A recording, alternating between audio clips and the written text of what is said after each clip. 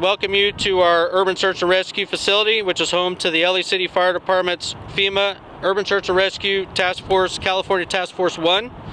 Also our regional USAR Task Force, Regional Task Force 9. Our staffed USAR apparatus, which is behind you here, USAR 88.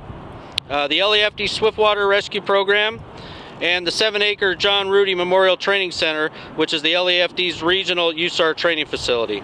This class and others like it provide an opportunity for our agencies to train together following pre-established operational guidelines and standardized tools and equipment.